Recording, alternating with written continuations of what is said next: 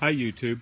I was asked to design a shot curtain for my local gun club for their trap range to capture the lead that's being thrown down range when they're shooting trap. This is a scale model of a mechanism I came up with to raise and lower the curtain. It's 40-foot tall, 50-foot tall poles spaced 15 feet apart. I only built 3 modules, but it demonstrates the mechanism. And the thought is that there's one central cable, like a ski lift cable, right here. And that cable goes from the winch around the pulley and back to the winch. Then there's a haul up line right here and a haul down line right here. And the haul down lines are tied to one side of the cable and the haul up lines are tied to the other side of the cable.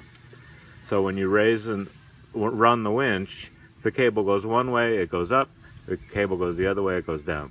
What I didn't build on this model would be the static cable that runs from the top to the bottom of the pole, and then the curtain is tied to it with a ring so it can slide up and down.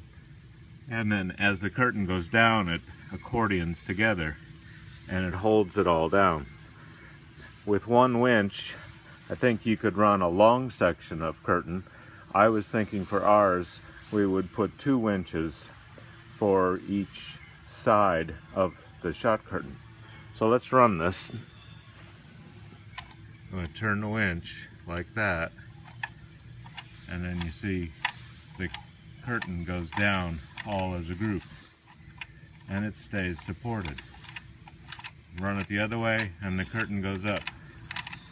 There's my dog.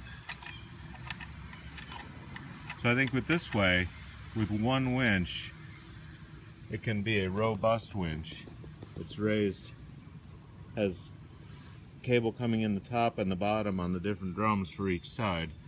And this would be a substantial winch with a gear drive on it so that it would last in the weather. So that's my idea on how to make a curtain that can be raised and lowered and stand up to winds over 20 or 30.